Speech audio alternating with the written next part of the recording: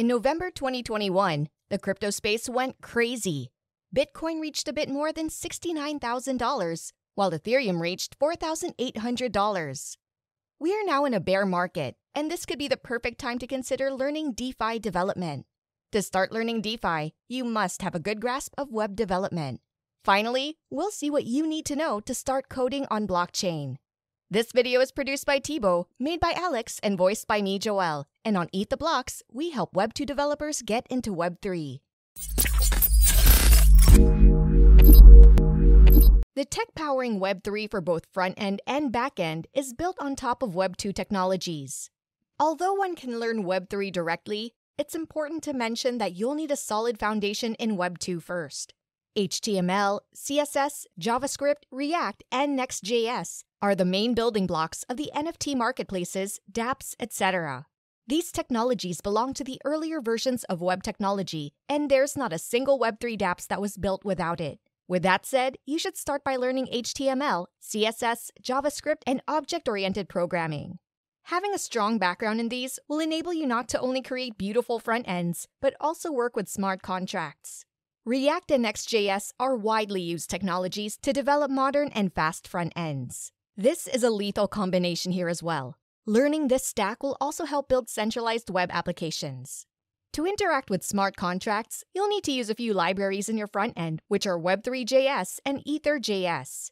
Web3.js is a collection of libraries that allow you to interact with local or remote Ethereum nodes using HTTP, IPC, or WebSocket. Similarly, the Ethers.js library aims at being a complete and compact library for interacting with the Ethereum blockchain and its ecosystem. Before starting to learn how to program a smart contract, it's really important that you understand the logic behind DeFi and what makes DeFi so important. You must have a look at the most famous crypto white paper, Bitcoin by Satoshi Nakamoto. This will teach you how and why blockchain was invented and why we need to use it. Smart contracts, blockchain, proofs of work, proofs of stake, Ethereum, tokens, and other foundational concepts should be mastered as well. Now that you've acquired strong skills in Web2 and that you understand the fundamentals of DeFi, it's time for you to start programming on the blockchain.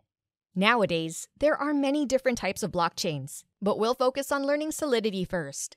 Why Solidity? Because Solidity is a high-level and object-oriented programming language inspired by C++, Python, and JavaScript. It's widely used to create smart contracts.